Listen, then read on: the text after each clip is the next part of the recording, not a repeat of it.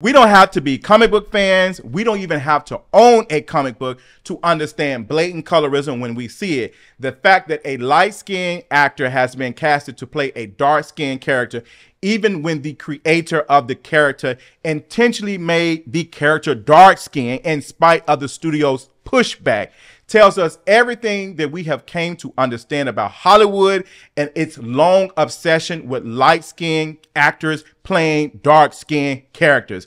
We've seen it before and we are tired. Let's talk about it. Y'all already know what time it is. I got the black V-neck on.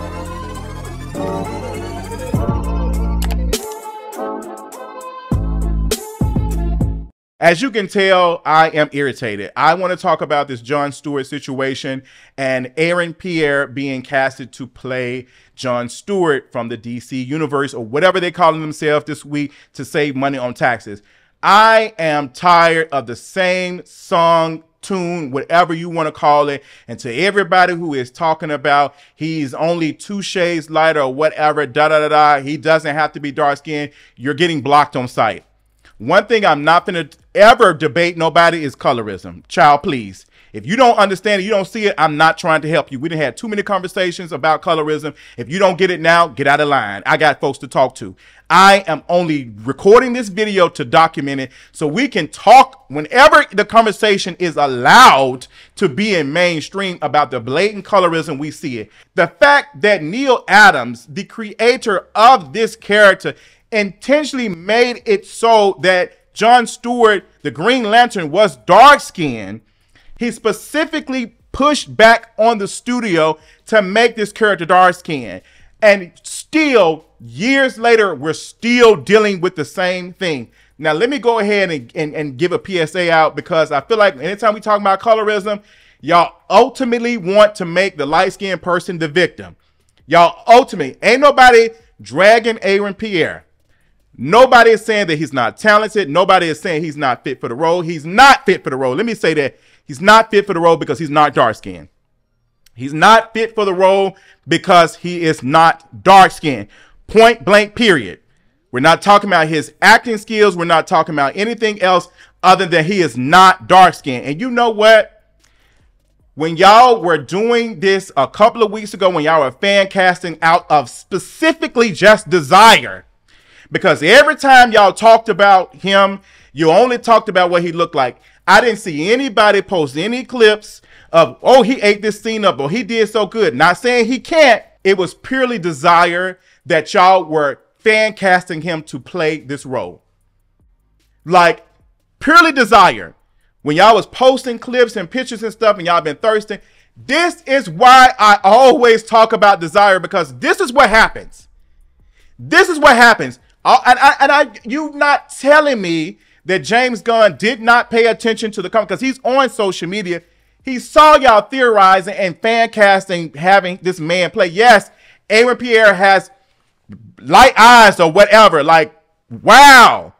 Wow, they're still going to have to give him the glow if they still do it. You're not telling me that James Gunn didn't see that. You're not telling me. James Gunn is not tapped in. He probably doesn't even understand color. They don't have to, because it doesn't affect them. He doesn't have to think about it. And now we have folks pushing back and saying that we're being mean, or we're being like doing too much. And this is, oh, like, oh, y'all ain't never satisfied. Yeah, I'm not satisfied, because the world is inherently anti-black. So no, I will never be satisfied until the world ends, to be honest. Come on, Britney Spears, period. Like, I will never be satisfied. Now that we got that out the way, can we have a conversation? Point blank, period. So if you're following me, we've seen this. We've seen this in Raising Dion. We saw the images of Raising Dion and how the mother was dark-skinned and the child was dark-skinned. He had waves and everything. Like, we even saw a video that they did of him having powers, like the pilot situation of like a commercial for us to get excited about it.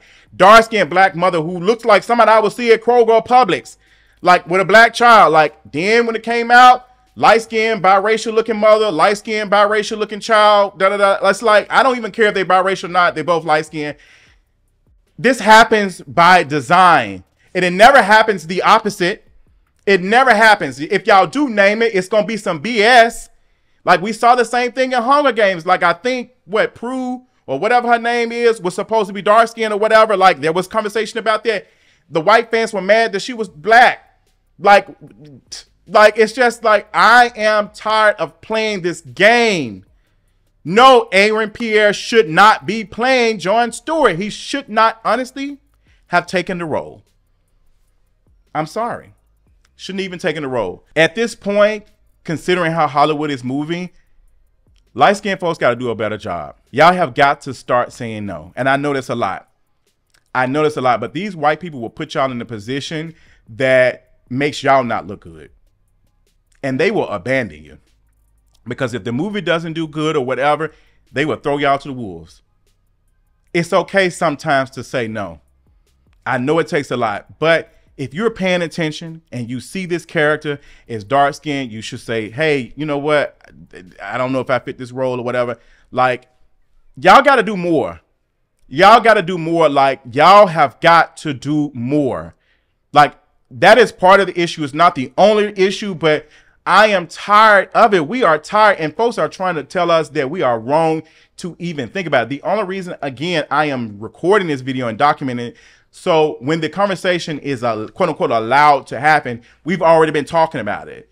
There's so many times where we have seen this song and tune and this game being played of a dark-skinned character being erased and a light-skinned person playing it. We saw the same thing with Halle Berry playing Storm in X-Men. We saw that same thing. We saw it again. They redid X-Men, the younger version. We saw it again with the casting of Storm by a light-skinned actor who had a bad accent, who couldn't even do a decent accent of what Storm would sound like if she was from wherever. Like, we have seen this time and time again. And remember, Marvel wanted the Wakandans to have a British accent. They wanted the people that are supposed to be these fictional characters that are supposed to be from Africa to have a British accent. Yes. Like, y'all gonna have to push back. This white man pushed back on it and said, hey, no, like, there is a quote, him talking about his experience when it came to creating this character, that he painted this character dark skin, and they was like, hey, like, you made him darker. Are you sure that's the right tone? Like, you notice how they are checking it when it comes to them being darker. Dark-skinned folks are only represented when it's a joke. Even in Proud Family, like the darkest characters being the blue ones and they being ghetto and stuff. Like, it's colorism everywhere. If we're not intentionally fighting it and pushing back in it, what are we doing? If we're not intentionally fighting it, what are we doing? This is not representation. This is not a feel-good moment when you have dark-skinned folks now coming out saying that they watched this as a child, and to see now that it's being played by a light-skinned character, it's terrible. Like, as a person like myself who grew up watching this and seeing my uncle watching this Saturday and whatever, and like, oh my God, this is a dark-skinned, like, you know, character. Like, you don't see that much. Like, he was the only black superhero that a lot of us saw for years. And for folks who say, oh, that was just an animation, that animated series, Justice League, is still relevant to this day. Like, even James Gunn posted a screenshot of both of them side by side. That John Stewart, when they're now showing pictures of John Stewart, when you Google John Stewart is dark skinned in a lot of the pictures. You don't see that many when he's lighter. They had the same conversation about other Marvel characters where that light-skinned gym body dude who was crashing out and harassing his workers and stuff, when y'all was out here defending him based off of Desire, and he was out here pushing back and making the character dark-skinned. Like, y'all, Desire is beating y'all ass, to be honest. It's beating y'all ass. Beating it. Like, wow. Like, I am tired. We are tired. And we can't even have a conversation now without folks calling us racist. How y'all calling us racist? Bitch, we riding. How y'all gonna call us racist? Don't even make any sense to call us racist and say that y'all are never satisfied. We're talking about an inherent thing that happens. Black folks experience, like, hey, like, this black character is dark skinned in the comics. When you go back and look at the original design, he was dark skinned. Why haven't we seen a dark-skinned version of that? Why have we not seen that? When we go back and look at all the other times a person has been casted as light-skinned, Like, I don't know what to tell y'all. Like it's just, we see it so much. We've seen it in our favorite like shows. We've seen it in Martin. We've seen how Martin talked about Pam and how he described her to animals and stuff. And he just so happened to have a light-skinned girlfriend. Like, we've seen it time and time again. The dark-skinned person in the show, like, being like represented in a specific type of way for jokes and fodder, like, and all the other stuff. We see it time and time again, even when shows that are produced by black folks, they still participate and create these images and these stereotypes. Like, y'all, it's so in here, it's everywhere. So that's why you have a lot of folks pushing back, because we've seen it. We've seen it. Like, folks are still pissed about what happened to Storm. Yes, Halle Berry is talented. She should have never played Storm.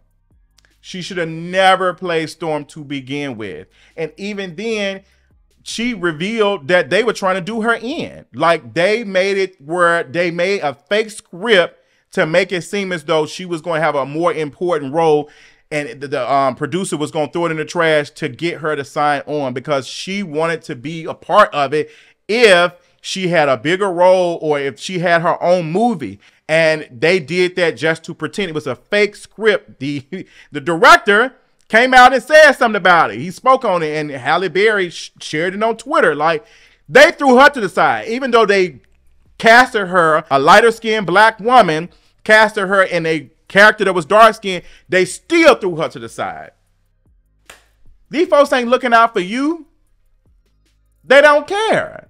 So I'm not expecting Aaron Pierre to not take this. This is a role of a lifetime. This is all of that. Yes, it's, you know, all of that. Like, black folks don't get that many chances and all the other stuff. But like, we can't continue to use that as an excuse, because it's not a win.